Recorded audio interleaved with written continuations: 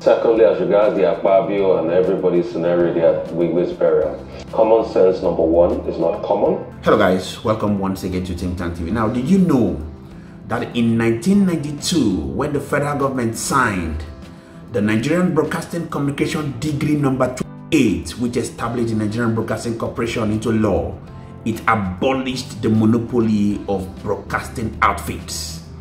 Otherwise, what do you think would give the likes of Reuben Abati and Rufai Useni the audacity to reprimand the number 3 citizens of the Federal Republic of Nigeria in person of Godswill Akpabio, which many have reprimanded his actions at the funeral of Herbert Wigwe that happened in Rivers State over the weekend? Yes, in as much as the role of constructive criticisms in a society cannot be overemphasized, it's seeming as though the federal government is regretting the decision of the political class as at that time, as it is showing in the actions of the Chief of Staff of the Federal Republic of Nigeria in person of Femi Gbajabia-Mila and the former governor of Lagos State in person of Fashola, who are close aides to the presidency. Now, recall the Chief of Staff had proposed the regulation of the social media industry, which many have condemned critically, stating that that is a way of the government going ahead to go against the Freedom of Information Bill. Yes, I'd like to make bold to say that it's too late to control the social media because Nigerians have taken over. Now, in this video, I'd like you to see the response of Dr. Reuben Abati and Rufai Useni, who have reprimanded openly the Senate President of the Federal Republic of Nigeria for his actions at the funeral of Herbert Wigwe, which many have seen as insensitive.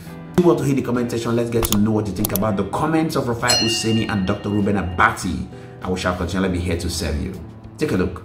Senate President Godswill Akpabio at the combined funeral service for the late Group CEO of Access Bank, Herbert Wigwe, his wife Doreen Wigwe, and their son Chizzy Wigwe took to the stage to offer his condolences and used the opportunity to throw a political jab at the Rivers State Governor, Fubara. The Rivers State Governor during the funeral service had said that there is no need for all the political struggle in life, while eulogizing the late CEO, saying that Herbert couldn't control death with all his financial power. Godswill Akpabio, in response, said that if there is nothing in the struggle for politics, Fubara should remove himself from the struggle, generating several reactions. Let's take a look before we come back for some reactions. This one has to do with our political class. What is all this struggle all about? You want to kill, you want to bury. What is it all about?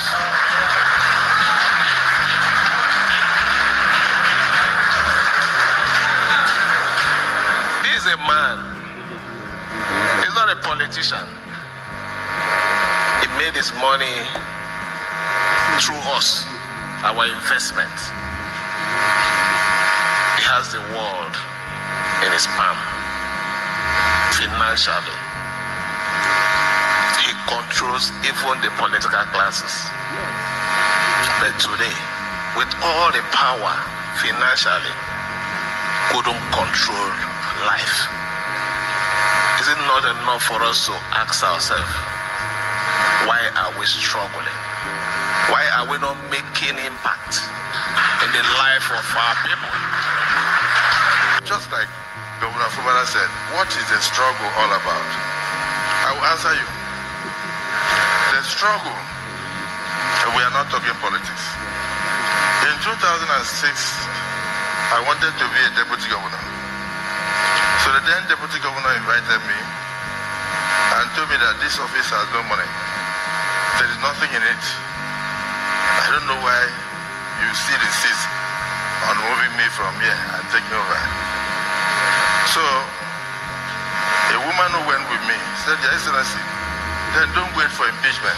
Just resign since there is nothing in it. And he stood up and he started punching the woman. And I told him, Your Excellency, don't punch her. She's telling the truth. There is nothing in the office. That's why I want it. Because you are too big for it.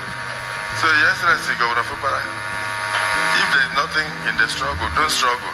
All right, let me take this tweet from Matedo Peter side, who wrote, For the record, I was among those who found the Senate President's comments at the Wigwe family funeral in Port Harcourt to be in poor taste.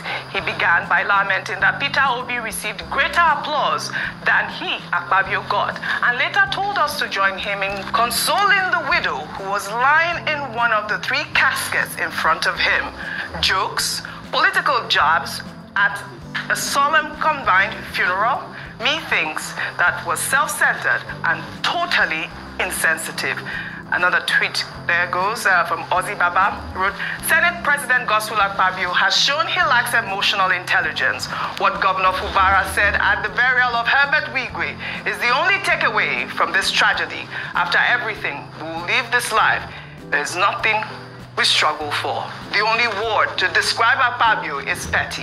The pastor did well in putting him in his place. Dr. Abati, I was in that room and I was in awe when I heard some of the comments he made. A lot of people there were just really frustrated with the comments because, I mean, it was a gathering, a solemn gathering, and they didn't deserve that type of disrespect. Well, yeah, I agree with you. It was disrespectful of the dead. And it's very important for politicians to know where they play their politics. Both for Governor Fubara, who was having innuendo about what are we struggling for, what do you want to kill for, what do you want to die for, and also the response by the Senate President. That was not the right place, not the right occasion to toy around with political innuendos or to settle political scores or to politicize any subject whatsoever. But you see, when adults behave badly, they also should be called out. The kind of maturity that we expect at the highest level that we don't often find, whether it's at a funeral, which is supposed to be a very solemn ceremony, or in the conduct of government affairs, you know, it's what makes us very doubtful about our leaders, how they lead, their level of understanding, their competence, their capacity, their choice in the first place. So, but I don't think we should dwell too heavily on this case of adults behaving badly. The more important solemn occasion was the farewell to Herbert Wigwe, his wife and his son, who died. The sunset at noon, you know, that everyone has lamented about.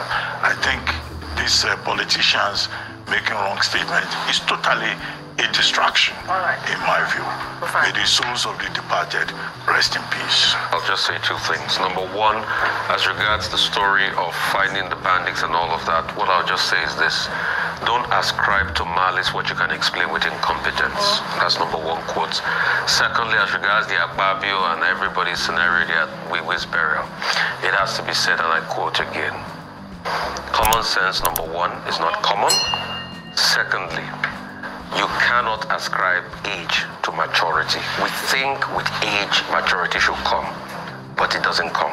And secondly, emotional intelligence is not positional. It is based on your disposition. I think I've said enough. Said well. Common sense is not common. The uncommon Senate President. You've seen it for yourself. Now let's believe that the Senate President will be remorseful for his actions at the Herbert Wigwe and family's funeral, as I want to make bold to say that no one is above mistake. But regardless, our politicians must understand that as people who have chosen to become the leaders and people who have decided to be at the helm of affairs, the eyes of the media, the eyes of Nigerians are on you, and you must do well to act right. Otherwise, the media would always bring out your misgivings for everyone to see. Please do well to go to the comment section and drop your thoughts. Let's get to know what you think about the actions of Governor Fubara, the actions of the Senate President, and the words of Rufai Useni. And we shall continually be here to serve you. Please do well to touch the like button. It doesn't cost anything. That's the only way you can do well to support us. My name again is Moses, and this is Think Tank TV. Many thanks indeed to all our viewers and returning subscribers. We actually do not take it lightly. See you on our next video. Bye for now.